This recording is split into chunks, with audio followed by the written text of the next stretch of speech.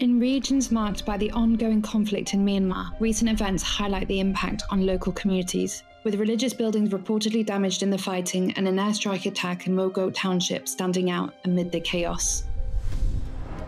Fighting and airstrike claims at SAC outpost in Mogot Township, Mandalay region. Tang National Liberation Army, or TNLA, and allied forces reportedly attacked the Myanmar military's outpost in Kiat Pien Yar Ma village in Mogot Township on June 25th and have since occupied the area. Religious buildings in Da Nang Ki Mountain were allegedly damaged.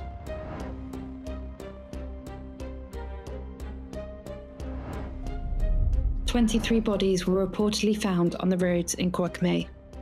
A charity group reportedly buried 23 bodies found on the streets in Kwakmei following intense fighting on June 27th.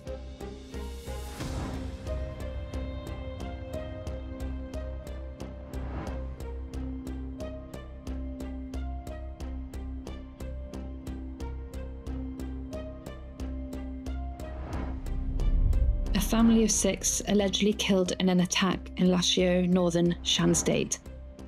In the early morning on July 3rd, a house in Thaya Street of Ward No. 1 in Lashio Township was reportedly struck by an artillery attack. A family of 6 was allegedly killed in the attack. Myanmar Witness geolocated the damaged house using Google Earth.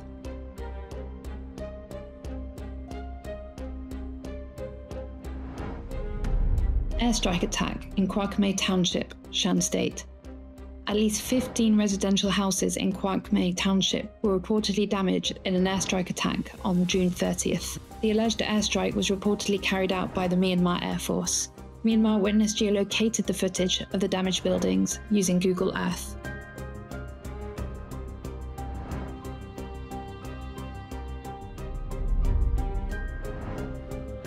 The aftermath of fighting in Matupi Town, Chin State.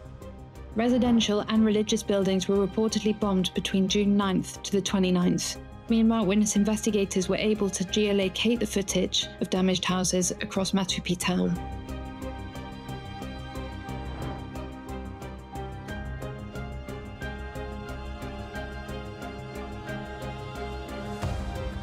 These are just a few of the many disturbing reports coming out of Myanmar. At Myanmar Witness, we collect evidence of human rights abuses in the country to hold those responsible accountable. If you have any information related to these or other human rights abuses in Myanmar, please share it in the comments below or upload the evidence securely via our website.